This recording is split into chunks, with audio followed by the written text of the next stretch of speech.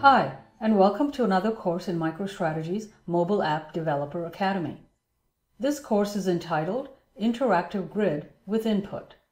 The Interactive Grid widget enables you to display data on mobile devices in a compact, tabular format. The user can tap to toggle which objects display on the grid. In this course, you will learn how to configure the Interactive Grid widget with a transaction to enable the user to write back to the data warehouse or other destination. I'll explain the high-level steps. An interactive grid with input serves two functions: displaying data and enabling the user to modify that data. So you will need both a dataset and a transaction report. I'll briefly demonstrate how to configure the dataset and how to create the transaction report. You will then learn how to map the attributes and metrics in the interactive grid to the objects in the transaction. Here's the report I'll use as a dataset. Notice that I've created a derived metric calculated based on the other metrics in the report. This is a neat thing to include in an interactive grid with input because the metric will calculate dynamically in response to user input. Make sure to disable report caching for the report if caching is not already disabled at the project level. To do this, on the Data menu, select Report Caching Options and select Disabled. Disabling report caching will ensure that users see the latest data after each transaction.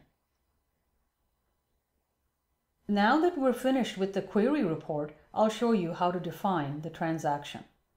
Create a new report and in the Freeform Sources tab, select Create Transaction Report, choose your source, and click OK.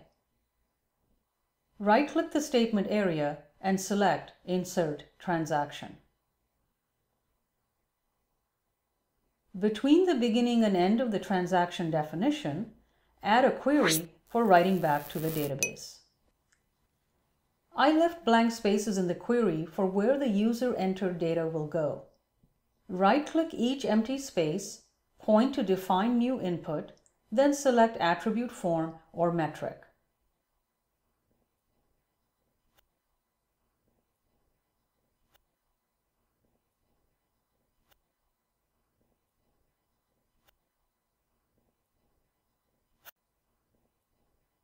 Finally, create a dummy output object because every report needs to have at least one output attribute. I'll name this Output. Click OK and save the transaction report. Switch over to MicroStrategy Web in design mode in order to build the document for your mobile app. The Dataset Objects pane includes the report I will use for displaying data.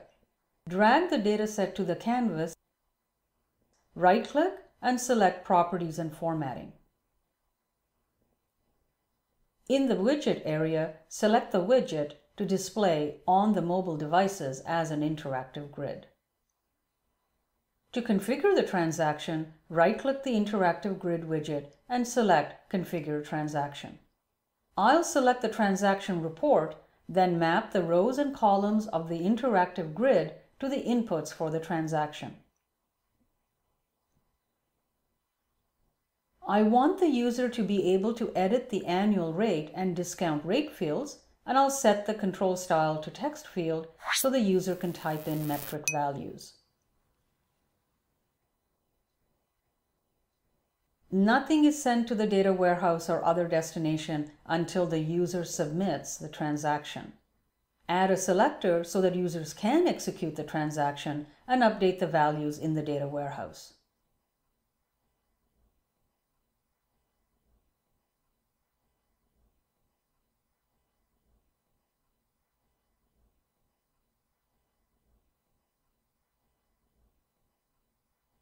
I'm going to require confirmation and display a success message.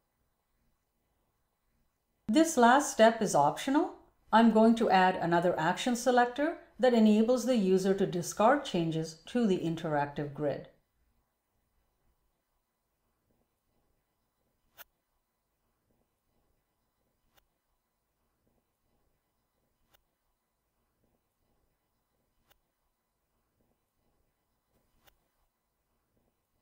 I'll quickly save the document and then test using Express mode in MicroStrategy Web.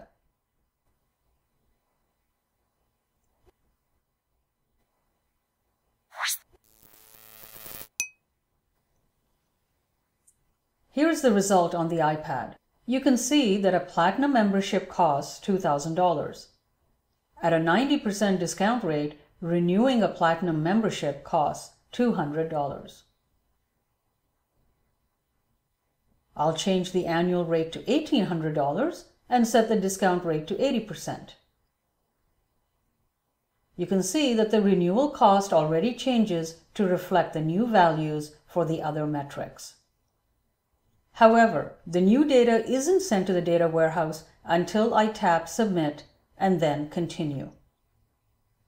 The interactive grid then shows the most recent data.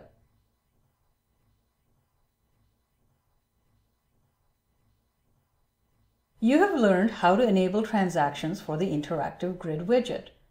For more information about transactions, please see the Introduction to Transactions course and the Using the Freeform SQL Editor for Mobile Transactions course. And that's a wrap for this MicroStrategy App Developer Academy course on the interactive grid widget with input.